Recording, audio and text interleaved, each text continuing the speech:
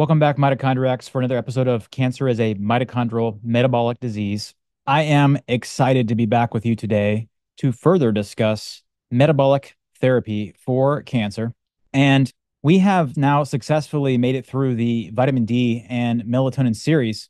And I want to now take a good amount of time to systematically go over metabolic therapy as a whole and every single known either natural or pharmaceutical agent that can help us in our endeavor to block the critical metabolic pathways that drive cancer growth and progression. So let's get into it. So I want to start out with looking at the metabolism of normal cells. And what this is a graphic of is a non-tumor, non-cancer cell that is using normal energy metabolism or oxidative phosphorylation. Okay. So we have glycolysis, which is the breakdown of glucose and sugar into pyruvate. Pyruvate is going to get shuttled into the mitochondria and be used in the TCA cycle to create certain chemicals such as NADH and FADH2 that's then going to be shuttled and be used in the electron transport chain.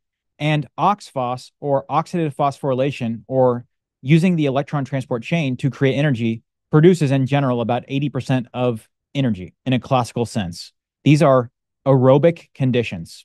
And in this electron transport chain and oxidative phosphorylation, we're going to have some degree of normal reactive oxygen and reactive nitrogen species created. And that is redox biology, that is redox chemistry, that is normal. And we have the redox products like ROS, RNS can feed back on the system to either throttle up the reactive oxygen species scavenging system through nuclear genes and the antioxidant response elements. This is normal physiology. In addition to that, we have the ability with normal cells to be metabolically flexible, where we can take either fatty acids, fat, or ketone bodies and break them down and put them into the same TCA cycle to create energy through OXPHOS. So what differentiates us, our normal cells and tumor cells, is that we can use beta oxidation, fatty acids, and ketone bodies as fuel just fine and run electron transport. But what I'm highlighting here is that the vast majority of energy is produced by glycolysis, fatty acid oxidation or ketone oxidation, some degree of amino acid oxidation, talking like 5% or less.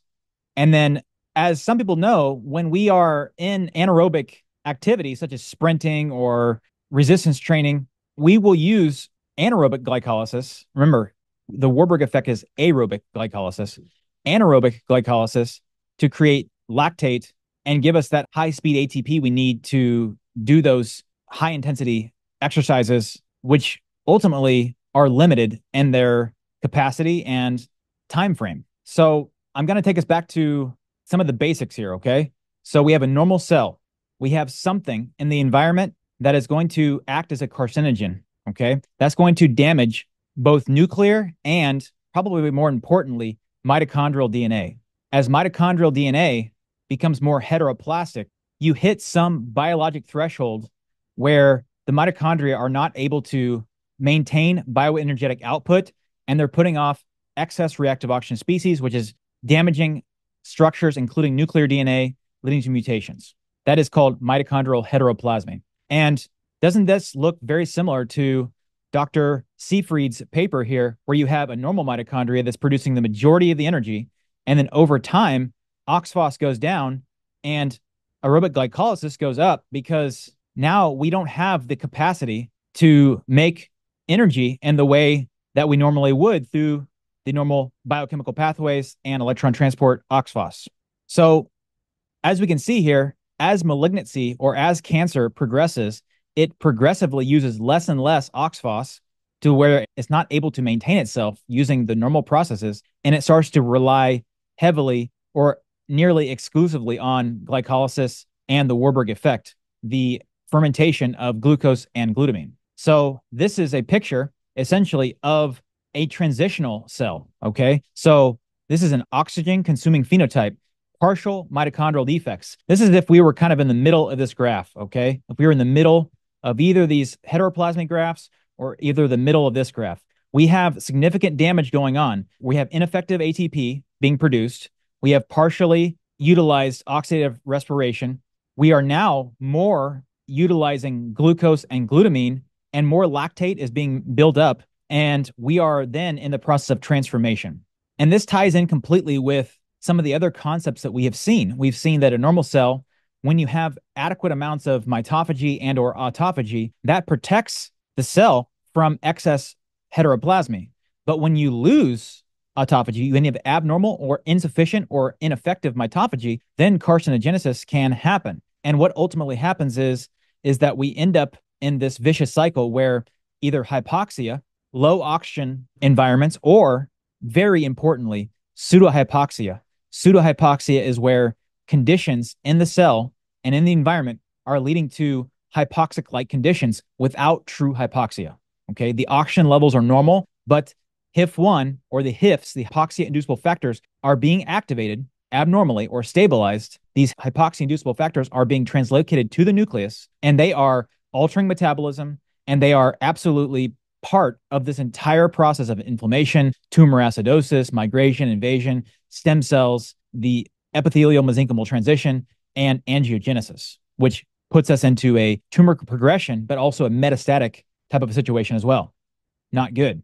And this is kind of an overview. We have hypoxia or pseudohypoxia leading to HIF stabilization, which then leads to the Warburg effect. And HIF, as I said, is at the crossroads of all of this for both invasion into other tissues, cancer stem cell creation, metabolic reprogramming to the Warburg effect, pathologic survival mechanisms, gene alterations, cancer-associated inflammation. HIF1 is a major node in the story that has to be dealt with aggressively. And not only does HIF1 do all these things we're talking about here, but it also directly inhibits mitochondrial function by inhibiting electron transport. And as we talked about in the past as well, excess HIF stabilization leads to excess mitophagy, excess reliance on glycolysis and the Warburg effect. It essentially shuts down the ability for the cell even to use mitochondrial physiology, both at the electron transport level and through excess mitophagy and clearance of excess mitochondrial mass,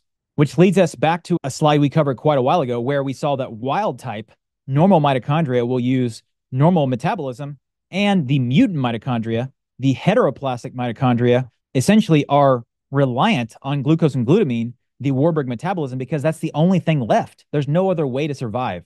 And this is what creates the vicious cycle that we're worried about. And this is what metabolic therapy ultimately is going to address, which leaves us with the true Achilles heel, but also the true driver of cancer metabolism, of cancer growth, of cancer invasion, of cancer survival against the immune system, of cancer metastatic potential. And that is the Warburg metabolism. So now we have defective mitochondria that are not able to use OXPHOS. OXPHOS is basically essentially shut down either through excess mitophagy or through inability for mitochondria to actually function due to hypoxia-inducible factor being overexpressed and overutilized. And remember, this picture says hypoxia, but it's also pseudohypoxia. This is critical to understand. So that's going to then upregulate all the things that are associated with Warburg metabolism: excess glucose uptake, excess glycolysis-related enzymes, excess lactate dehydrogenase and lactate formation, excess glutaminolysis, which leads to the dreaded Warburg metabolism that is part of the problem. And this is just another graphic representation of that exact same thing. Glucose uptake, glutamine uptake, glutamine utilization, lactate dehydrogenase are all induced by either HIF1 alpha or HIF2 alpha. And you can see why everywhere the lightning bolts are present, that is where HIF1 is inducing at multiple steps the Warburg effect. And that ends up leading to a normal cell where you have some amount of glucose gets converted to pyruvate, gets shuttled into the TCA cycle, gets utilized as ATP production. We have this cancer metabolism, which brings in 10 to 30 times more glucose.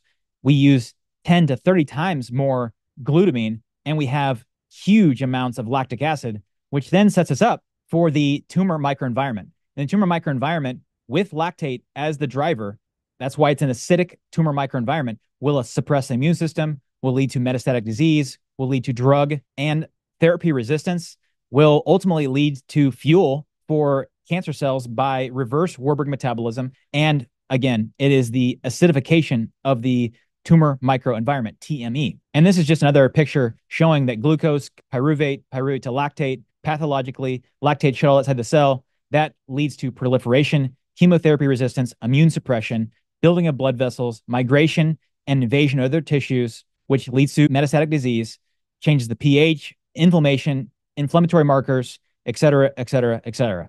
This is the problem. And this is what metabolic therapy is going to address. So ultimately, the basic mechanism of metabolic therapy is going to cut off the pathologic metabolism of cancer cells. And how do we do that?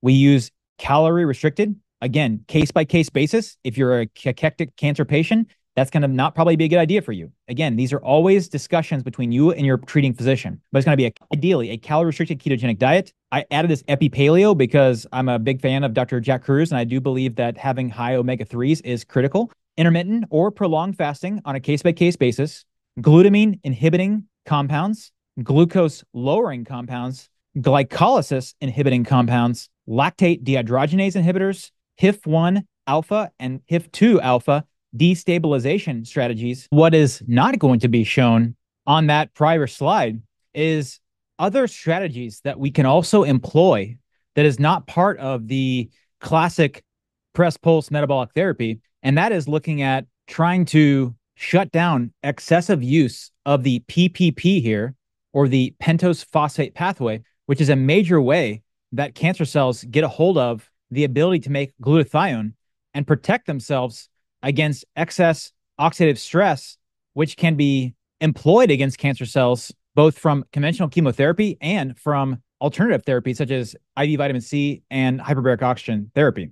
Another strategy we can use is trying to shut down the biosynthesis of macromolecules, such as fatty acids, and the inhibition of nucleic acid synthesis so that cancer cells cannot rapidly proliferate. So I just wanted to quickly go over, and again, this is Dr. Seyfried's version, or at least initial version of the press pulse protocol, his brainchild of metabolic therapy for the management of cancer. And you can see here for the press therapies, which means there's going to be a constant.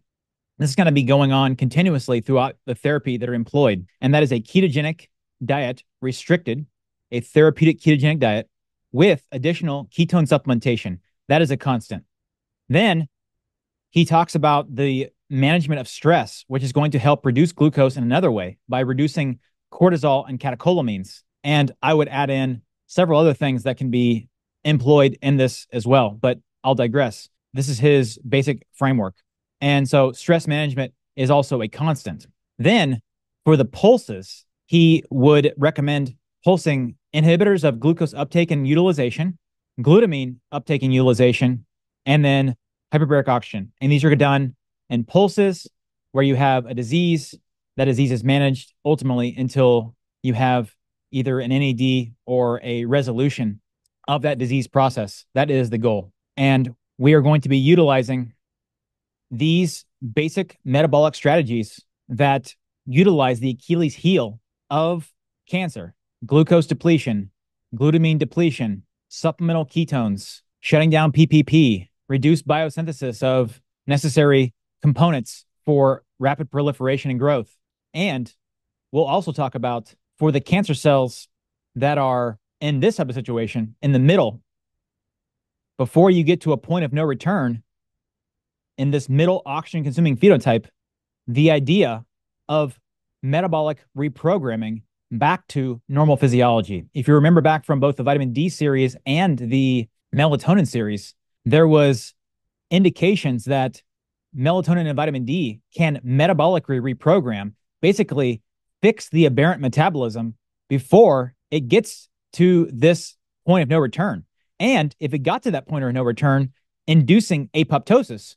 But if you could take this point of a danger zone, when you have a significant amount of heteroplasmy and a biologic threshold is met, if you could reverse that, if you could reverse course and try to revert cells back to a normal cell, that would also be part of the strategy. And that is unfortunately not part of the strategy that Dr. Seyfried lays out, which which is why I do believe this is a little bit more of a comprehensive and holistic view of what can be done using metabolic therapies for cancer. I hope that this provides a decent high-level overview of what is possible with metabolic therapy for cancer, what is the goal, and what are the therapeutic targets for metabolic therapy for cancer. And as we get into the next coming weeks and months, we're going to be going over every single known pharmaceutical, nutraceutical, supplement, or therapeutic modality that can attack these biochemical aberrant pathways to help you get to, God willing, an NED or resolution situation, or at minimum, manage the disease to where you are no longer at risk of morbidity and mortality with these diseases. No one is saying guaranteed, but these therapies make biologic sense. And if we can focus on safe therapies that make good biologic sense, that exploit what we know cancer cells utilize for their metabolism, we can have a true paradigm shift in the treatment of cancer and have much better outcomes from this terrible disease. If you have something you want to say and share, comment, please. If you like this video, please like it. If you think that this video and the information within this video or other videos that we've posted so far are valuable to you or someone else that you know or love or care about who has these kind of disease processes, please share it with them. And until next time.